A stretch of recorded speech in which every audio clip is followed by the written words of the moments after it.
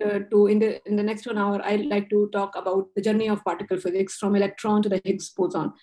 This is a journey of 125 years, and I will not be able to do justice to all the points that I wish to make here. But here's the plan of the talk. I would like to convey to the students what is particle physics, why do we need to do it, and more importantly, how we have arrived at the current scenario, current picture of particle physics.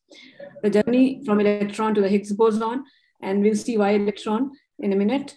And then towards the end, if there is time, I'll briefly talk about what we expect to see next, to do next in particle physics. So let me start with this quote from the Guardian, which describes particle physics as the subject which is unbelievable in the pursuit of unimaginable. It says, to pinpoint the smallest fragments of the universe, you have to build the biggest machine in the world. They are talking about the Large Hadron Collider. Some of you might have heard about it. Otherwise, you'll get an introduction today, and hopefully you'll go back and find out what it was. To recreate the first millionth of a second of creation, you have to focus energy on an awesome scale. So we'll briefly talk about this huge experiment to which the quote is referring. But basically, particle physics is a subject which is trying to look at the most fundamental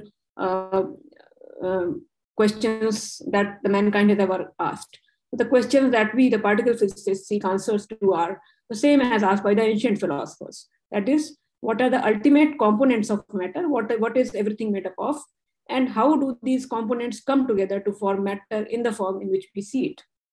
So the answer to these questions requires, first thing, as we said, the components of matter, and then the forces that govern their behavior. How do they behave? What are the forces responsible for the way the matter particles behave?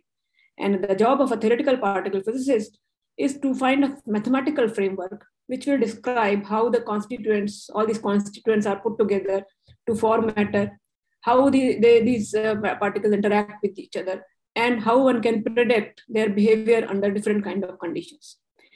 This is a very famous slide. I mean, the earliest answer we know from centuries, people have been asking this question, what we are made up of. Hindu philosophy has the concept of Panchtattva. Greek philosophy also talks about the 4 elements. And this is from where the man started asking this question.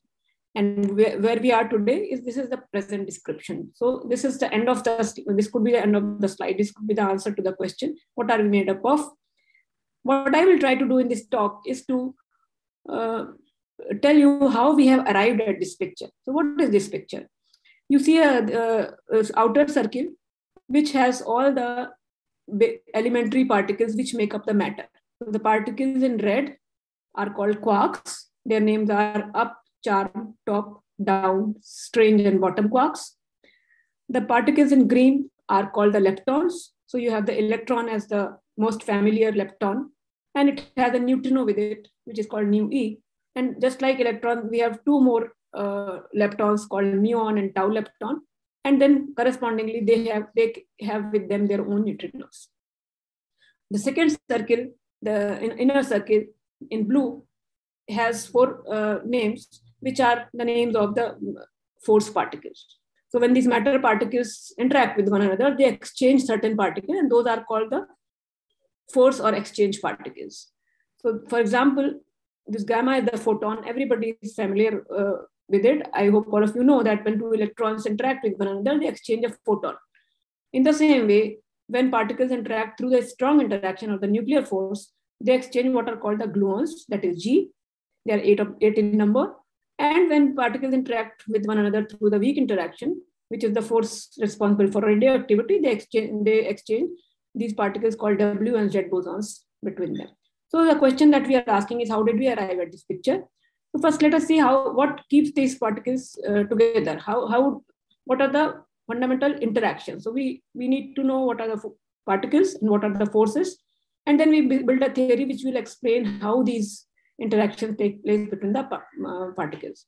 So this picture from the internet, and I'll be showing you many pretty pictures from the internet, because that is the best way to condense this vast knowledge of 125 years in 1 hour. And this slide shows the 4 kind of forces that we know. Gravity, of course, we are not going to talk about. The standard model of particle physics, which is the current theory of particle physics, does not talk about gravitation for the simple reason that at the length scales that we are talking about, gravitational force is much, much weaker than the other forces.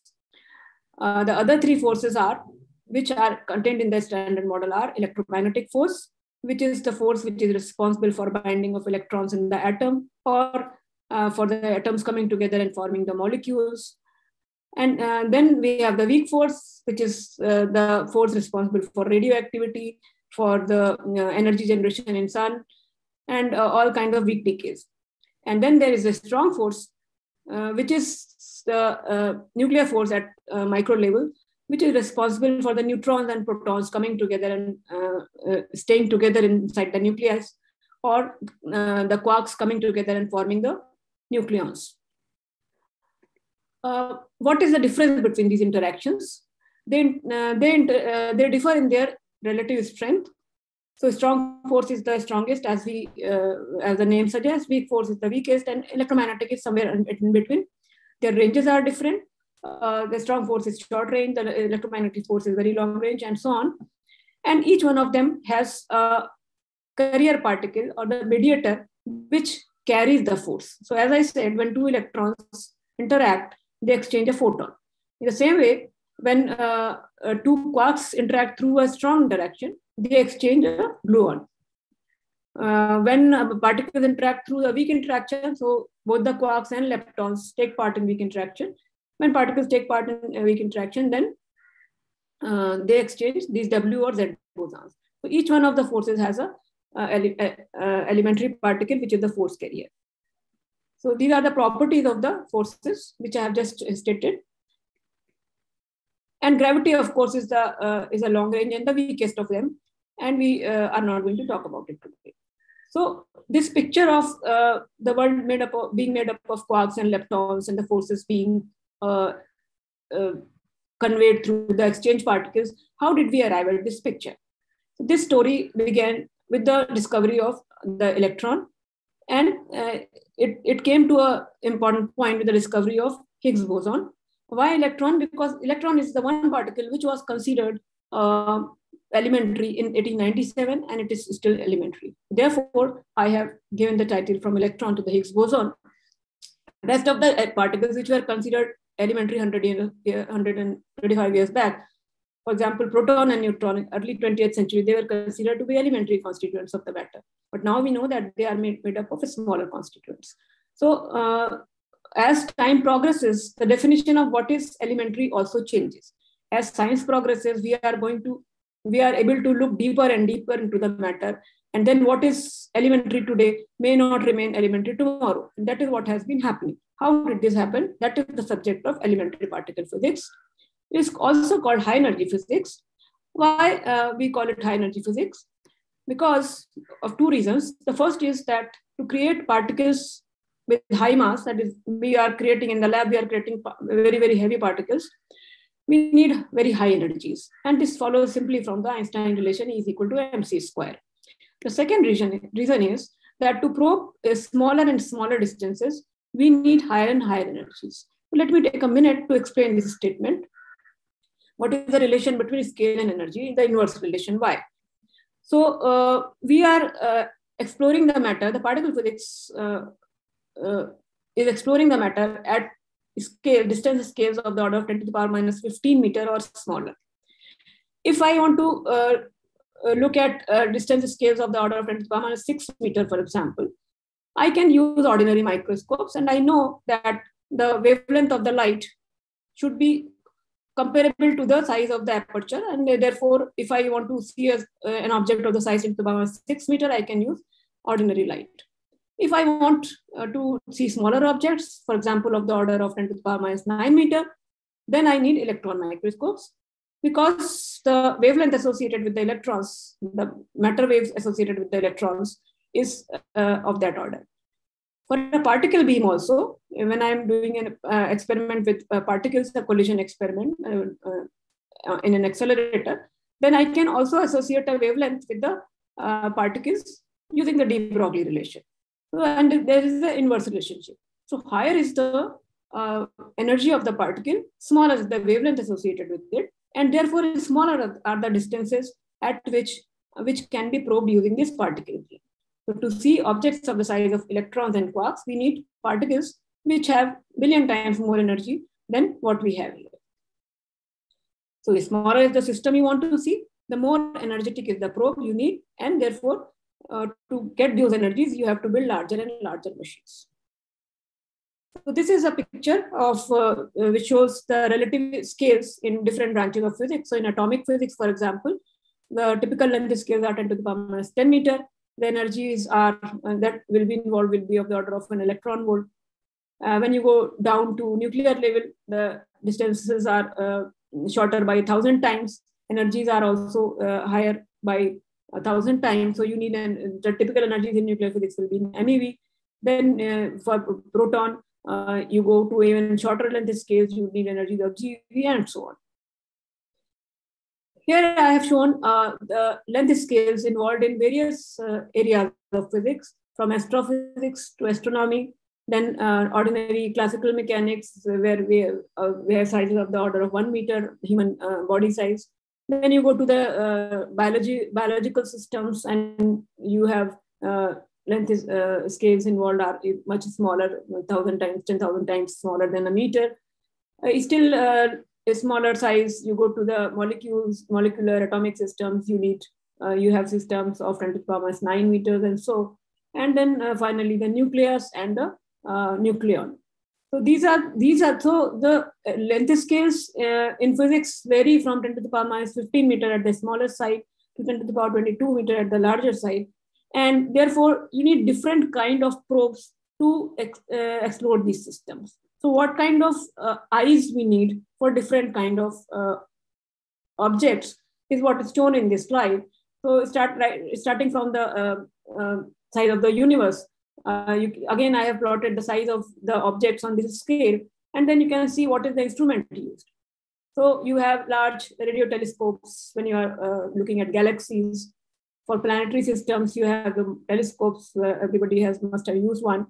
Then and when I am looking at the size of everyday objects like this dog or a human being, lengths are of the order of a meter or a few meters. Then human eye is the instrument that is used to see the object. You go further down, you need telescopes, then microscopes, then you need electron microscopes and so on.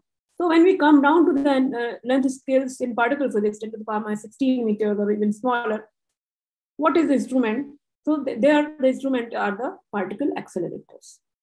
They are the eye with which we see the systems, microscopic system in particle physics.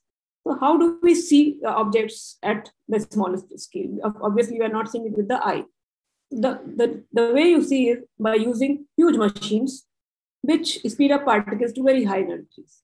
And then, so like, for example, this is a picture of the Large Hadron Collider. This is a ring which is 27 kilometers in circumference. And there are two beams rotating in opposite directions, and they're being accelerated around this ring. And then when they attain sufficiently high energies, they are made to collide at 4 collision points. So there are 4 detectors put across the circumference, which are called Alice, Atlas, CMS, and LHCb. And at these collision points, the particles are made to, these rotating beams are made to collide.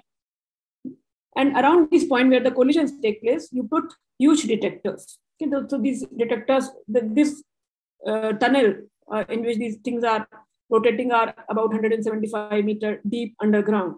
And the detectors are, of the size of several storied buildings. They are put there.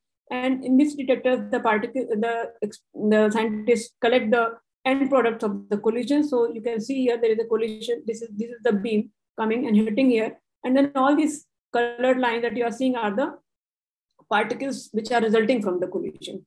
So the scientists accelerate the particles, smash them, and then look at the end products. And they try to find some patterns in them, in the pattern of the particles which are coming out. And from that, they try to infer information about the interaction.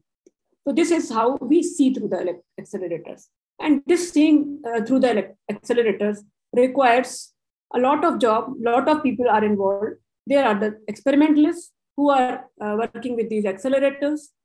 There are the theoreticians who try to find the mathematical laws which will explain the results of these experiments. And then there are phenomenologists. So you can see that when for the experimentalist, I have put a picture of Rutherford scattering experiment. There are a lot of equations with which the theoreticians are working, and now they also work with huge computer systems. And then there are phenomenologists. This is a grid computer where so these phenomenologists take the experimental data from the experiments, and they take the description from the theory and try to explain the data using this theory. They try to build models, and these models, if they are not able to explain all the facts, they try to improve the models, make more predictions, and then they tell their predictions to the experimentalists, who again go back in the lab and check the new predictions. And that is how the science in general and particle physics proceeds. So the story of particle physics is a beautiful tale of this give and take between the theory and experiment. I will try to share some of this excitement, some of the beauty that is involved in these explorations. And as I said, it can be considered to have taken birth in 1897 when the electron was discovered, which is even now elementary. So to begin with, the atom was considered to be the elementary particle, and then Thomson gave his plum pudding model, which said that all the positive charge of the atom is spread over a sphere and the electrons are embedded in it. Then came Rutherford, and he did his famous experiment in 1911. And the experiment consisted of, as you must have done in your high school, it consisted of bombarding alpha particles on a gold foil and looking at the distribution of the scattered particle as we see in this picture. So this is the gold foil, and there is a alpha particle emitter. Alpha particles bombard this, and then this is the detector where you are trying to find all the particles. You are trying to find the distribution of particles. Now, if Thomson's model was correct, then most of these alpha particles would have gone undeflected. But what Rutherford found was that there were some particles which were scattered almost in the backward direction. And this fact indicated that there is something very hard and very positively charged inside at the center of this atom. And that is how this was called the nucleus, and the nucleus of hydrogen atom is the proton. And that is how the progress from the atom being elementary to the proton and electron being elementary this picture came in. So this is what it means, that the result of Rutherford experiment, that is heavy positively charged nucleus surrounded by negative light ions. So the next question that needed answer was, why is the helium atom 4 times as heavy as the hydrogen, although it has only 2 electrons? So if it has 2 electrons, it must have 2 protons also, and therefore its weight must be twice the weight of the hydrogen atom. However, it was found to be 4 times. And the solution, as you know, is that there are 2 neutrons also. So this discovery of neutron was made in 1932 by James Chadwick. This is the experiment where he bombarded beryllium with alpha particles, and he found that there are some neutral radiation coming out of it, uncharged radiation. So the nucleus is, it was established that nucleus is made up of protons and neutrons. Now, what keeps them together? Because protons are all positively charged, they should just repel each other. So what keeps them together is the nuclear force, which is much stronger than the electromagnetic force. And then Yukawa came up with his hypothesis that there must be another particle. We called it meson. It was called Yukawa's meson, which should be responsible for this force. Just like the electromagnetic force is because of the exchange of the photon, the nuclear force must be being caused by the exchange of this Yukawa's meson. Photon was another elementary particle which was known from way back in 1900 when Planck came up with the hypothesis of quantum of light to explain the black body radiation. Einstein carried further, and he explained the photoelectric effect using the concept of quantum, and it was established that light is actually a quantum. It comes only in packets, and Compton scattering experiment established that these carriers of electromagnetic force are actually particles which were given the name photon. So this photon is the first example and long known example of interaction being mediated by exchange particles. This is a concept which is used in the current theory of standard model. At that time, so I'm talking about the period 1897 to 1932. So that period, another particle was hypothesized. And hypothesized means it was not discovered experimentally, but people proposed that it should be there. Why? Because if you look at neutron decay decays into a proton and electron, and you can calculate by simple energy momentum conservation, you can calculate the energy of the outgoing electron should be given by this expression, which has all the constants, and therefore this energy should be fixed. Therefore, if I look at the energy of the electrons coming out of this neutron, it should be fixed. However, what one found was a spectrum of energy like this. So then there was a spread in the energy, and this could be explained if there was another particle coming out with proton and electron. So Pauli suggested that now nobody was seeing any such particle. So therefore Pauli suggested that this particle must be massless. It should not be carrying any charge, otherwise it would have been seen in some detector, and it must be very weakly interacting. And the name neutrino was given by Fermi. This is the actual 1 to 3 body decay, which can give rise to a spectrum like this. The curious thing is that although neutrino was hypothesized in 1930s, it was discovered experimentally only in 1956 because it required a lot of effort. It is very weakly interacting, and it's very difficult to set up this experiment. However, people believe that neutrino exists, and it was established that it is one of the elementary particles in neutrino. Another antiparticle that was discovered in that period was positron. Again, positron was hypothesized first. It was proposed first.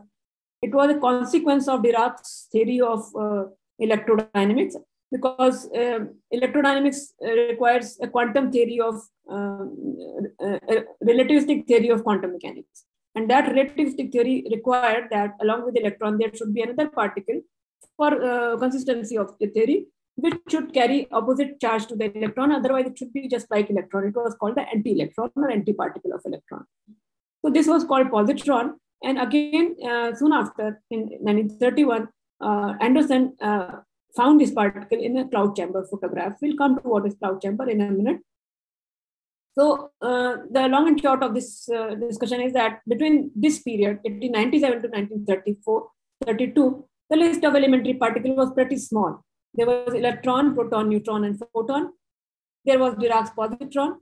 There was neutrino, and then there was Yukawa's meson. This was all that which were considered to be elementary particles.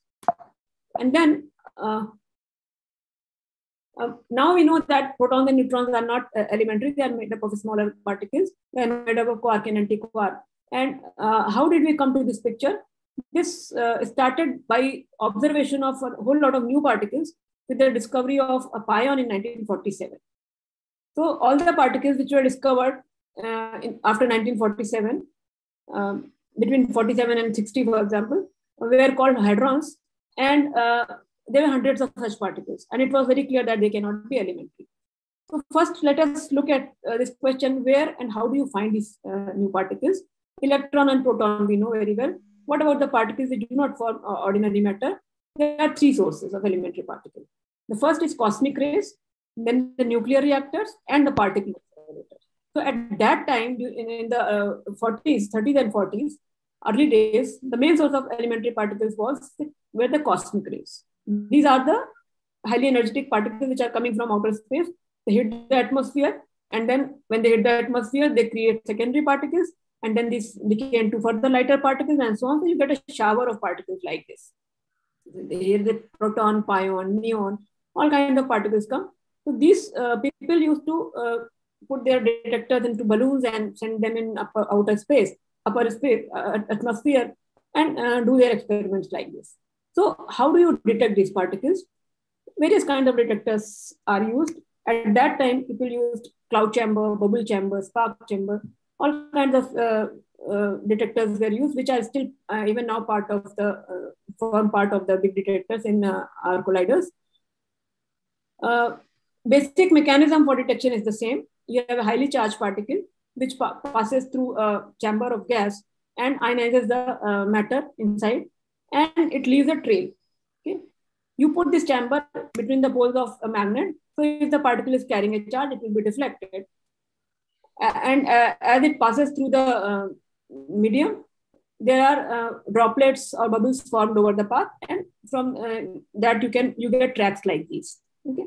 Now by studying these tracks, you can figure out what is the particle, because the chamber is kept between the giant magnets. So a charged particle with a certain momentum will move in a circular radius, which is given by this. Radius is given by this, and the curvature will give you the momentum and also the sign of the charge. If what if the particle coming is a neutral particle? The neutral particles, if it decays further into charged particles, then you will get these fork-like pictures in the cloud chamber photograph. So analyzing these tracks, one can find out the identity of the particle or neutral particles also. So you can see when it is mu plus mu minus, the curvature is the same. When it is the neutral particle is decaying into a proton and a pion, then the curvature are different because they have different masses. So this kind of things, this kind of studies led to two new particles in the period 37 to 47, which one was the muon, which had a mass of 106 MeV, and the other was a pion, which had a mass of 140 MeV. So are there any questions? Yeah. So the question, somebody has written that neutron and photon को gluon stick करते है, but suppose हम electron neutron को बहुत पास से लाएं तो strong force exist करते. No, electrons do not take part in a strong interaction. First thing. Okay. So let me finish about what kind of interaction can take place between which kind of particles. So your question about electron force being mediated by gluon is not valid because electrons don't take part in a strong interaction. So let me just continue for the moment about this historical development. So in 1937, this muon was detected, and 1947, another particle called pion was detected, and they had masses of 106 MeV and 140. Now, what do you mean by mass being in MeV? Because MeV is the unit of energy. 1 electron volt is the energy that an electron gains when it passes through a voltage of through a gradient of 1 volt. And MeV is 110 to the power 6 electron volt. So this is a unit of energy. What do I mean by saying that mass is in MeV? So I'll take a very small diversion for those students who don't know the answer to this question. The weight of the proton is 10 to the power of the order of 10 to the power minus 24 kg, which is very small. So if I have to use this unit again and again, as I have to do in particle physics, then this is very inconvenient. And therefore, one looks for smaller units. And this unit is MeV over C square. Remember, E is mc square. Tells me that unit MeV over C square is a unit of mass. Then in particle physics, you do one more step and we use units where we take velocity of light to be 1. And in this unit, this is called natural unit. In this unit, mass of the proton is 938 MeV, which actually means 938 MeV over C square. So the particles discovered in cosmic rays, these two particles, pion and muon, made the list a little longer by 1947. And these are the different masses of different particles which were discovered. However, soon after that, in a period of this 13 years, a whole lot of new particles were discovered in cosmic rays. And the list became really, really long. So we already had electron, positron, proton, neutron, photon, muon, neutrinon, pion. And then the list of new particles was rho, meson, kaon, lambda. There are 4 of them. And lambda, eta, w, 3 kinds of sigmas, 2 kinds of cascades. And it went on and on and on. And these particles were heavier and heavier. And at some point, people, stopped, could not think of new names. So they started putting stars. So you have a sigma star, you have a cascade star, you have a K star, and so on. So this list became very, very long. And it was very clear at that time that there cannot be so many elementary particles.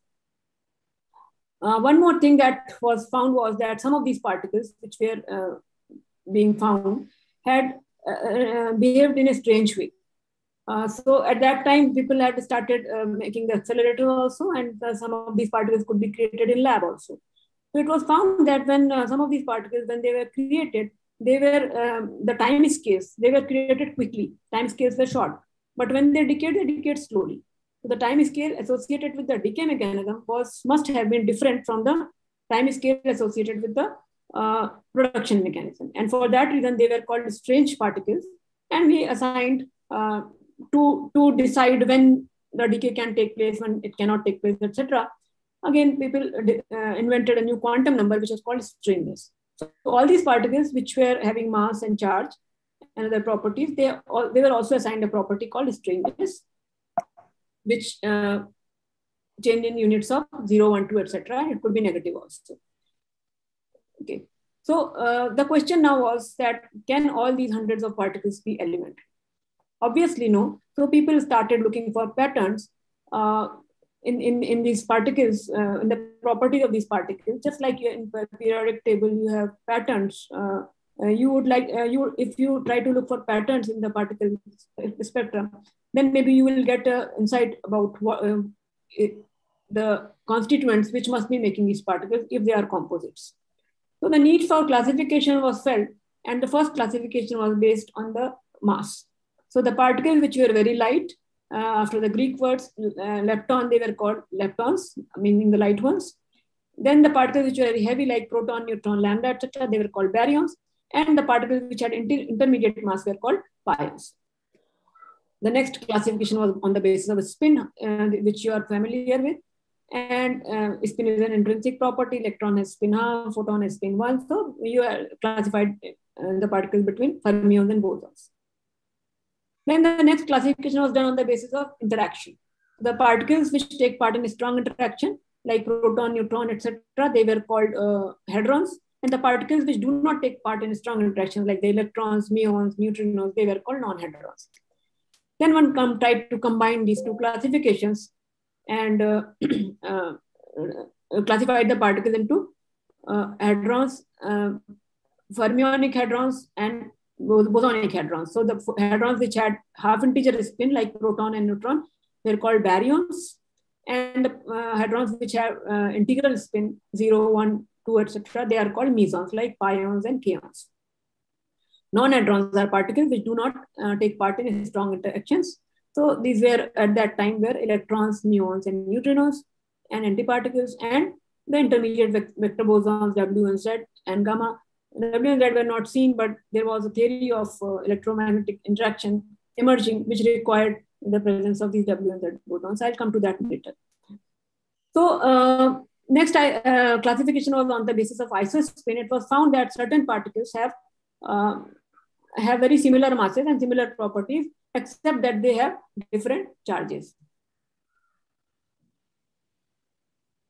So for example, the nucleon, the proton and neutron, they can be called different isospin states of the same particle called nucleon. So just like electron has a spin up, isospin is just like spin.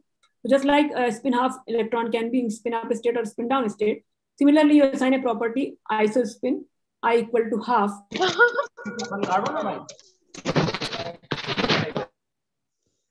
the nucleon, and then you say that if the isospin is up, then it will be proton. If isospin is down, then it will be neutron. So similarly, so basically this I quantum number has a third component which can be half or minus half. It is just like spin. Okay. So the spin I3 half is proton and I3 minus half is neutron. Similarly, the three pions which have charges +1, 0, and -1, and these charges, these particles were put into one triplet, and the triplet was called the pion, which is a particle with isospin 1. When isospin is 1, I3 can be 1, 0, or -1, and these three particles correspond to the three isospin states of the pion. Similarly, sigma could be the three sigmas could be put into one triplet and considered as one particle. The kaons, K0 and K plus could be put into one doublet and could be called one particle, and so on. Then Gell-Mann and so I went step further, and they tried to tabulate both the isospin and the strangeness of all the particles. And what they found was that if you plot the strangeness on the y-axis, and if you plot this third component of isospin on the x-axis, then all the lightest 8 mesons and the 8 lightest baryons. Remember, what are baryons? Baryons are particles like proton and neutron, which have half integral spin. And mesons are particles like pions, which have integral spin. So the 8 lightest mesons form a hexagonal pattern like this, and 8 lightest baryons also form hexagonal pattern like this. So this, and there are some features in this pattern. For example, all the particles along the diagonal have the same charges, k plus, k naught, eta, pi naught, k bar naught, pi minus, k minus. Similarly, in the second diagram, all the particles along the same horizontal line are in the same isospin multiplet. So k naught and k plus are isospin half. Then pi minus, pi naught, pi plus are isospin 1. Eta alone is isospin 0, and so on. Similarly, here proton and neutron are isospin half. The 3 sigmas are isospin 1, and so on. So all the particles, people tried making these diagrams for all the known, these hundreds of particles, and they found that all the particles could be put into this kind of patterns and another kind of patterns, which I will show later. So the question was, what are these diagrams? Why is this happening? And then people discovered a strange resemblance with something completely different, that is mathematics in group theory. So in mathematics, there is an object called group, and there is a certain group which is called SU3. We will not go into the technicalities, but basically there are objects in mathematics which are called representations of group SU3, 8-dimensional representations of SU3, which if represented pictorially form exactly the similar patterns. Okay. So, but how does that serve us? That serves us because in mathematics, we know, just like you can add 2 numbers and get a bigger number, you can have 2 smaller representations of a group, combine them to form bigger representations. So this picture that we were seeing in the quark model, in the hadron spectrum, they were 8-dimensional representations, which are bigger representations of SU3. And the smallest representation of SU3 is actually 3-dimensional. That is, it has only 3 points. So this is a picture of the fundamental representation of SU3. And starting with this, just like starting with 1, you can construct all the bigger numbers. Starting with this simple fundamental representation, you can construct all the representations of SU3, including the 8-dimensional one, which was showing the particle behavior.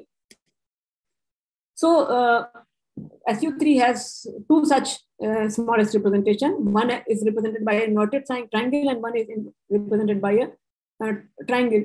And you can do this, you can play with this simple exercise. You can just lift this triangle and put the center at the vertices of all the 3 points here, and you will form the hexagonal pattern. So by combining 2 such representation, I could construct the 8-dimensional representation of SU3. And therefore, the proposal that was made in physics was that probably there are some more fundamental particles, 3 of them, which belong to the fundamental representations. And all the hadrons are made up of combinations of these fundamental representations, these fundamental particles. So analyzing the regularities of in the particle properties, Gell-Mann and Zweig came to this suggestion that all the baryons are made up of 3 quarks. You can also combine 3 triangles and form these hexagonal patterns. These 3 quarks were called up, down, and strange quarks. And as far as the mesons are concerned, corresponding to every quark, there is an anti-quark. So there is anti-U, anti-D, anti-S, U bar, D bar, S bar. All the mesons can be constructed by combining a quark triplet and an anti-quark triplet. U and D form an isospin doublet, and S quark is an isosceles. This was the basic quark model proposed. And as you see in the, if you noticed in the previous picture, the charges that one assigned to these particles by looking at the properties of the group theory, taking clue from the group theory, were fractional charges. So the U and D quarks were having U quark was having charge plus 2/3 of the electron charge, and the D quark was having charge minus 1/3 of the D and S pair having charge minus 1/3 of the electron charge.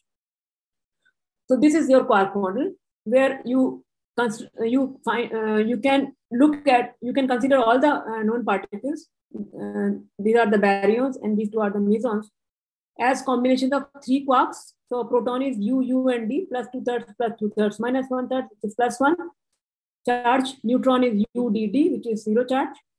And the mesons are combinations of a up quark and a D bar quark, or a up quark and an U bar quark. So all the particles, therefore, all the eightfold way diagrams could also be written as combinations of these quarks. So the baryons could be written, all the baryons could be written as 3 quark combinations, and all the mesons could be written as quark anti-quark combination. There are other kind of patterns which were also found. For example, after the lightest 8 baryons, the next 8 baryons form a triangular pattern which had 10 particles. So 4, 3, 2, and 1 in each line. Same kind of pattern. As you go from up to down, as you go vertically downward, the strangeness increases in unit. So strangeness is 0, minus 1, minus 2, minus 3.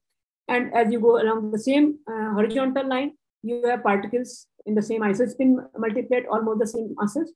And if you go along the diagonal way, all the particles have the same charge. And the quark model, the basic quark model, even if you don't worry about combining the pictures, you can just write the UUU combination, UUD combination, etc. And you can reproduce the quantum numbers, that is the charge and the strangeness of all these 8 particles in this baryon decuplet. There was a problem here, which was that at the tip of this large triangle, there were 3 particles, delta plus plus, delta minus, and omega minus, which were supposed to have 3 identical quarks. So 3 U's, 3 D's, or 3 S's. Okay, and that was a problem with Pauli exclusion principle, because quarks are fermions, and Pauli exclusion principle says that no 2 fermions can be in the same state.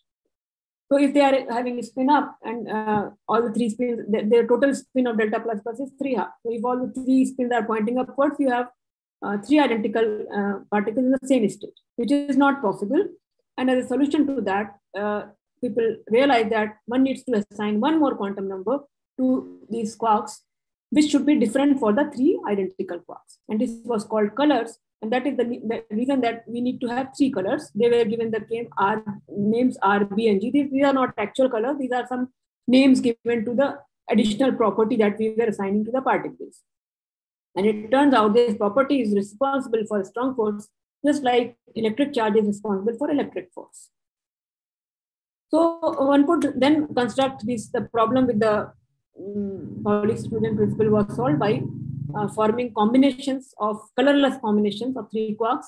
For example, you can have equal amounts of R, B, and G to have a colorless baryon, or you can have equal amount of R and R bar. So corresponding to color R, you also have, the antiquark will have anticolor, because antiparticle must have all the quantum numbers opposite to the particle quantum numbers. And therefore, you could get rid of this problem coming from the Pauli exclusion principle also. Okay, so then we had this. Okay, so what I have shown there is the table is that the actual number of quarks is not just 6, but each of the 6 quarks comes in 3 colors, and similarly for the antiquark.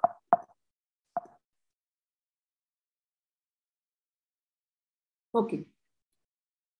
Now this, so all the individual quarks have fractional electrical charges, but we don't see in nature any particles with fractional charges, and therefore it was considered that they are always seen in nature as composite particles in the form of hadrons, which should have net integer charge. And this assignment of 2/3 minus 1/3 charge, which was given to the quarks, nicely explained the integral charges of all the elementary particles. So this picture shows the discovery of omega meson. So omega, if you remember, is the last particle in this decuplet, at the bottom, which was the 3 strange quarks. And at the time the quark model was made, this particle was not seen.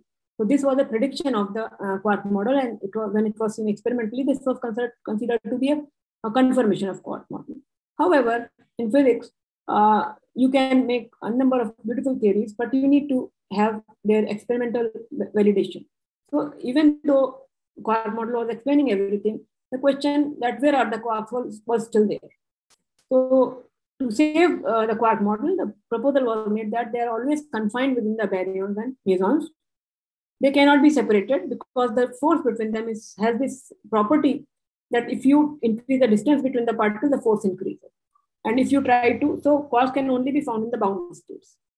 And what keeps them together? It is the gluons. So there are particles, gluons, called gluons, which are being exchanged when the 3 quarks inside the proton are interacting with each other. And this gluon keeps them together.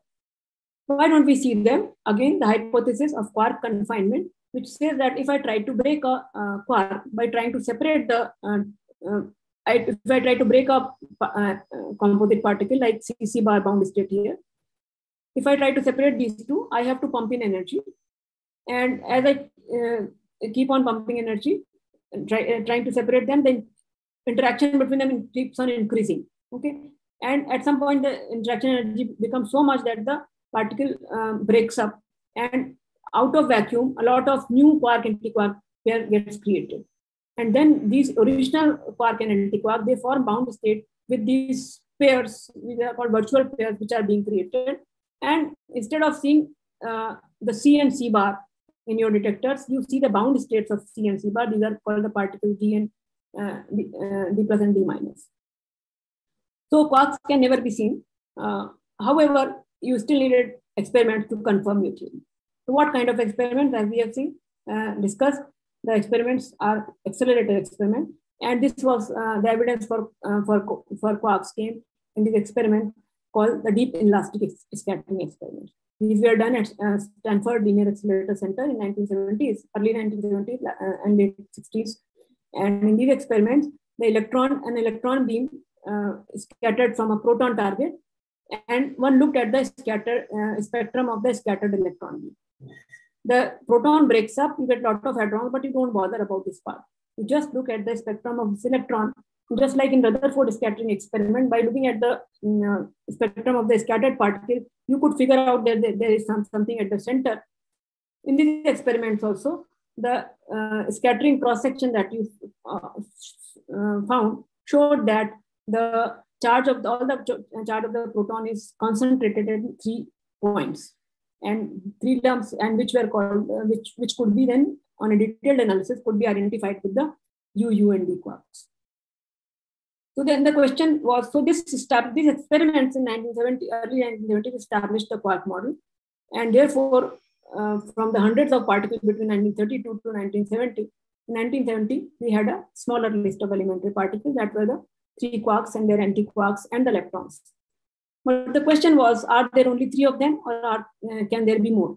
Now, while all this was happening, quark model was being made and the particles were being detected, theoreticians were also coming up with the theories to explain the behavior of the particles. And the theory required that there should be a 4th quark. So these people, Glashow, Eliopoulos, and Mainani, they observed that there are certain decays which should take place in the 3 quark model, but which are not taking place. And again, therefore, that indicated that there's something more. So what they proposed was that if there is a 4th quark, then this suppression of these decays can be explained. And this was indeed found in 1974 simultaneously in 2 places. This is called November Revolution.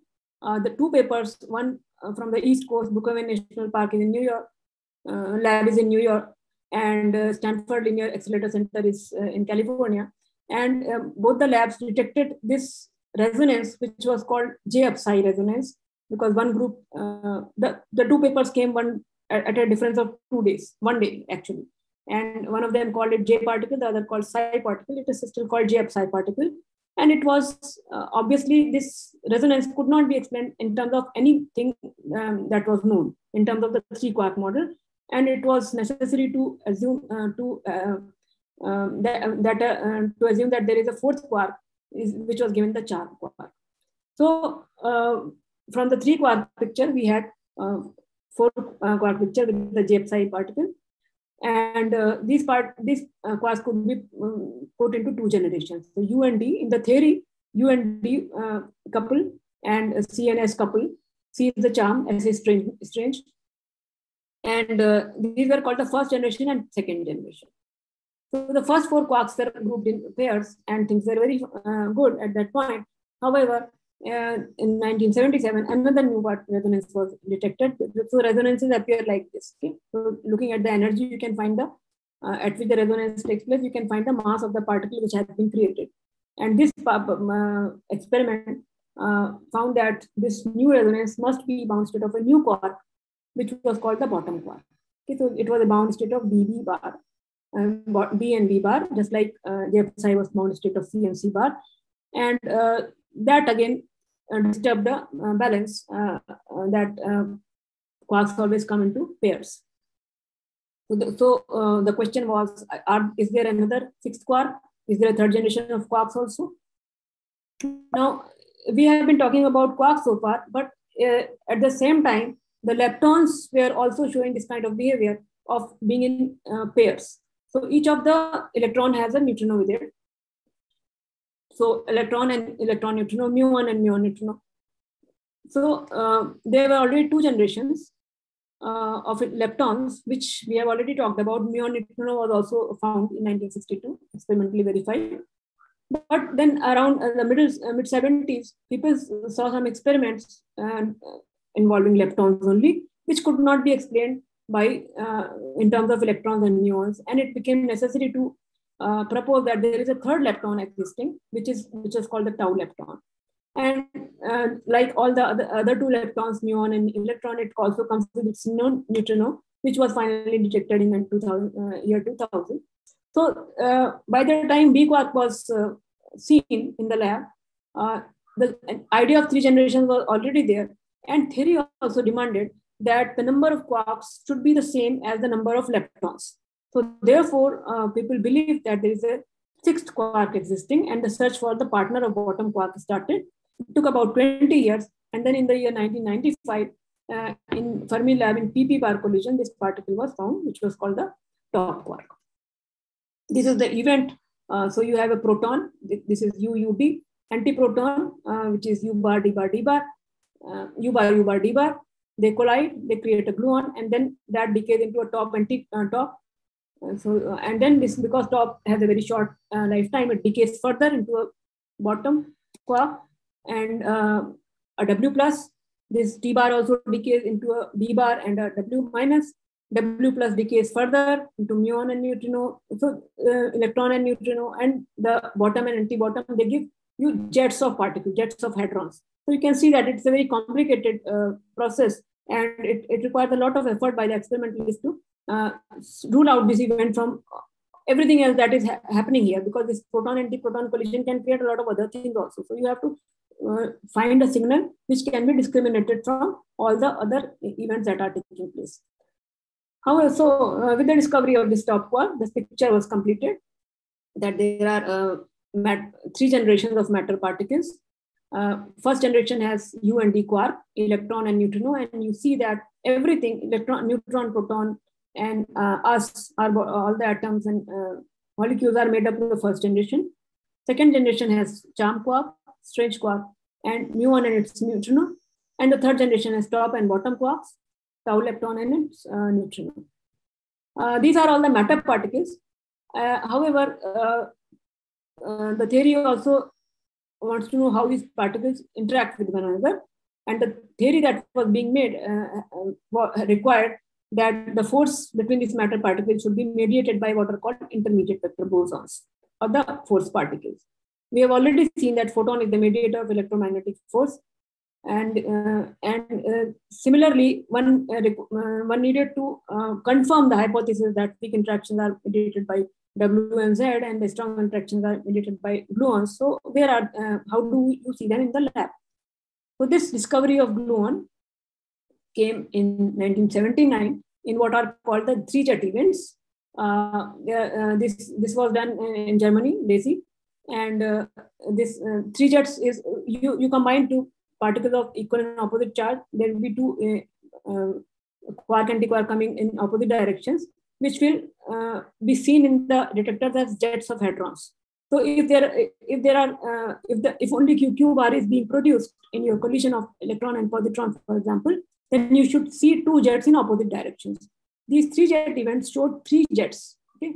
And this meant that there is a third particle also coming out, which is giving rise to a jet. And this third particle must be neutral, because otherwise you don't have the charge conservation. And this was identified with the gluon. So this experiment was the confirmation of gluons.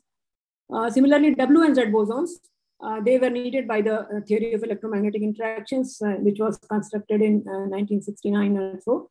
And this required W and Z bosons to be massive particles. And these particles were seen in 1983 by Carlo Rubbia and his team at CERN. And these are the processes which are taking place through which they were detected. These are the pictures of the actual events which took place when W and Z were detected. So now my picture of elementary particles has the matter particles, their antiparticles, the vector bosons, okay? And these matter fields interact with the interaction of force, through the exchange of force particles. But then there is also the Higgs boson. So why there was so much noise about Higgs boson? Why people were looking for Higgs boson if we know all the particles that make up the matter and all the particles which are responsible for the interaction? This has to do with the actual theory. The standard model is not just collection of particles and beautiful pictures. It has a mathematical framework based on a certain theory which is called a gauge theory. And this gauge theory requires that these intermediate particles should be always massless. However, we know that W and Z are not massless. So one of the problems with the standard model was that it does not explain the masses of the particles. And for that reason, Mr. Higgs proposed this idea of Higgs field, that this is the field which is responsible for giving the masses to the particles. So the Higgs field, Higgs mechanism says that there is a Higgs field which is spread all over the space, and the particles, intermediate bosons or the particles are massless to begin with, but when they pass through this Higgs field, they acquire masses. It is very much like if you have a glass, empty glass and a spoon, and you stir the spoon, you can easily move the spoon. But if the glass is filled with honey, then it is more difficult to move the spoon, and it looks like the spoon has acquired some mass. So this is a famous picture. There was a contest in UK. So the UK science minister said that any scientist who will explain to me with one or two A4 size papers that what is a Higgs particle, I'll give a bottle of champagne or something like that, some stupid bet. And this scientist came up with this picture where he shows that there's a room full of people. There is enough space between people so they can move freely around. But then a VIP enters. This is Margaret Thatcher. She enters and all the people throng around us. And she finds it difficult to move through this room. It is as if she has acquired some mass. So this is a very simplistic picture of Higgs mechanism. But basically, the idea is that the Higgs particle gives rise to the masses, gives the masses to other particles, and therefore it is absolutely necessary for the theory to be valid. And that is why, and then just like electromagnetic field has a quantum associated with it, which is called the photon, Higgs field also has a quantum associated with it, and that is called the Higgs boson. So therefore, people believe that in order for the consistency of the standard model, the Higgs boson must exist. And this was proposed in late 60s, and the search for it went on. Large Hadron Collider was made with the aim of detecting this particle. And finally, in 2012, when this particle was found in Large Hadron Collider in CERN, it was firmly established that the standard model is the correct description of the particle physics world. These are the events which were detected in 2012. Just like the top quark, Higgs boson is not directly seen in the detector, it decays, and then you look at the decay product and you reconstruct the process and you try to find out if this could have been, if these signals are coming from the Higgs or something else. All these experiments require a lot of big computers and data analysis and so on. Hundreds of countries, thousands of scientists, many computers, grid computing, everything is involved in the analysis of these experiments. So with the discovery of Higgs boson, the standard model, as we know, as the established theory of particle physics was established, you have the matter particles, the quarks, the leptons, you have the force particles, W, Z, W minus, photon, and the gluons, and you have the Higgs boson. These are the very simple picture of the standard model, but believe me, there's a lot of mathematics to be learned and done to even understand it. And to work in this field, you have to be really theoretical field, you have to be really very patient with the mathematics. So this is an additional picture that I like to show because of my bias towards theory, which shows the different time difference between the prediction of a particle and the discovery. And you will see that in most of the cases, the red bars are the discovery date and the blue bar are the dates on which the particles were theorized or proposed. And you can see that in most cases, red is much ahead of, much later than the blue ones. Dr. Kolvankar, how much time I have?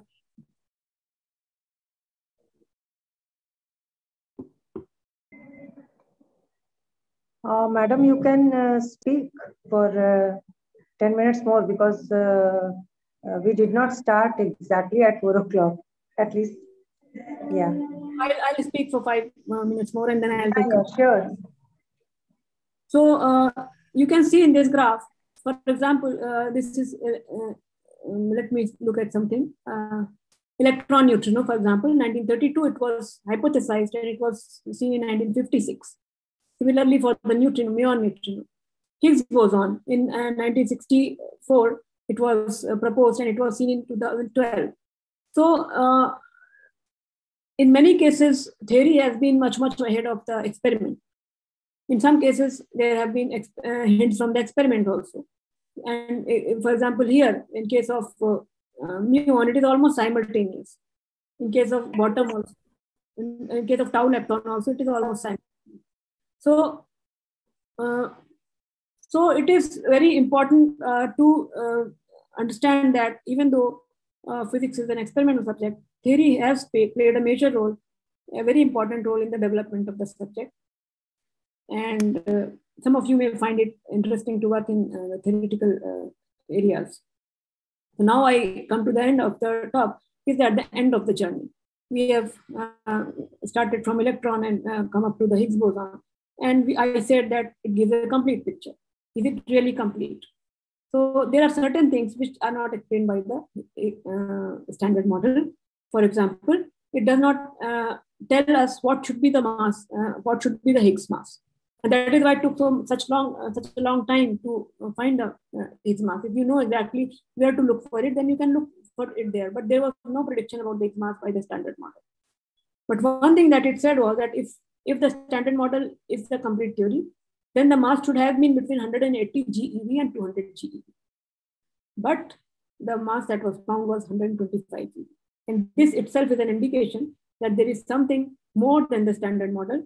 And therefore, people, the next thing that the particle physicists have to do is to look for physics beyond the standard model and try to explain why this mass is what it is. Another motivation for going beyond the standard model is the ultimate dream of physics is to have unification. For example, electricity and magnetism, they were supposed to be totally different 100 years back. But then more than 100 years back, actually.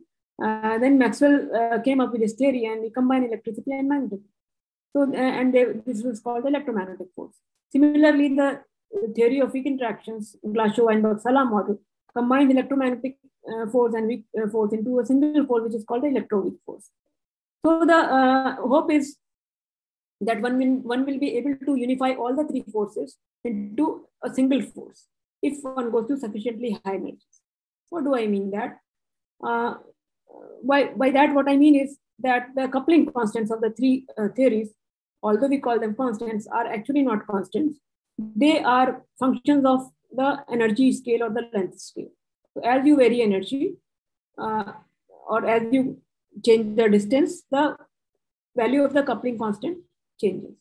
And one hopes that at certain high energies, all the three coupling constants will become a single force, and at that there will be a single coupling of this unified theory. Now, if I look at the standard model, so in standard model, there is a way to calculate this, what is called running of the coupling constant, how it changes with the energy. And if one works out, does this calculation, one finds that the three couplings do not meet at a point. However, there are theories beyond the standard model, for example, supersymmetric models, in which this can happen. And therefore, people started looking for theories which can explain such things. And the experiments have been looking for signatures of new particles or new signatures coming from these beyond standard model theories. So far, nothing has been seen. Another reason to go beyond standard model is that in standard models, the neutrinos are supposed to be masters. However, there have been certain experiments which have, at the beginning of the century, which have shown that neutrinos actually are not masters. They have, and the consequence, they can also convert from one to another. So this, to explain this fact, we need to have some theory beyond the standard model. There are many other questions which are still not answered by standard model. For example, what is the dark matter made up of? Why we have matter in the universe? Where is the antimatter? If they were created in equal amount at the beginning of the universe, where did the antimatter go? Why there are only 3 generations? All these questions need answer. And therefore, there is still more to do for the experimentalists. There is much more to do for the theoreticians, experimentalists, and therefore there is the journey has not come to an end. It will go on. So to summarize what I have tried to convey, the journey of elementary particle physics has been a beautiful interplay of theory, experiment, and phenomenology. With the discovery of Higgs boson, all the pieces of a standard model have been found. The road ahead is to look for physics beyond the standard model. These are very challenging times ahead for both experimentalists and theoreticians. The journey must continue. This is the search for truth. And I hope that some of you will join this journey and will be able to see the light at the end of the tunnel. Thank you. This is the LHC tunnel, which I talked about, underground tunnel, in which the particle beams are accelerated. So thank you very much for your attention. I can